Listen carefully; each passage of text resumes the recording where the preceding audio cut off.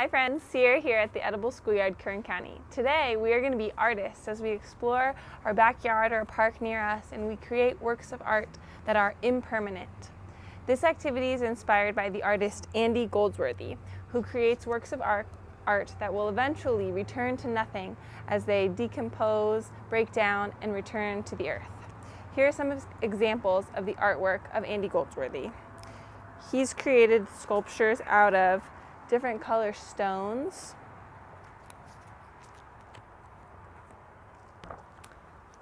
or colorful leaves,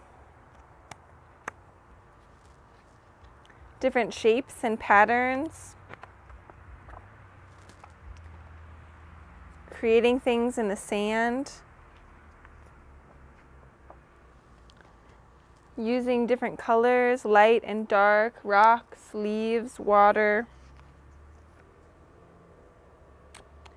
Sometimes he even uses ice and snow to create things that will eventually melt away. There's some with ice. And finally, some more three-dimensional with some leaves and grass staked down. And some larger works of art with big logs of fallen trees. So Andy Goldsworthy has been a big inspiration to me in learning that not all art needs to last forever. And so today you're going to head out in your backyard or a park near you. You're going to collect some materials that you find on the ground and create your own work of nature art. All right, so I went around the yard and I collected a few different items. I've got some pebbles, some bark, some still colorful but dying flowers, and different leaves and dry grasses.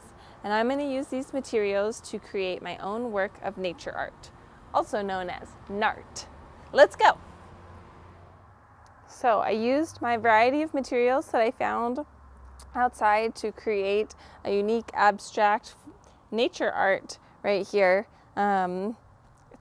I don't really know what it is, but it's kind of like a stream or a caterpillar, a mixture. I'm going to leave it open to interpretation.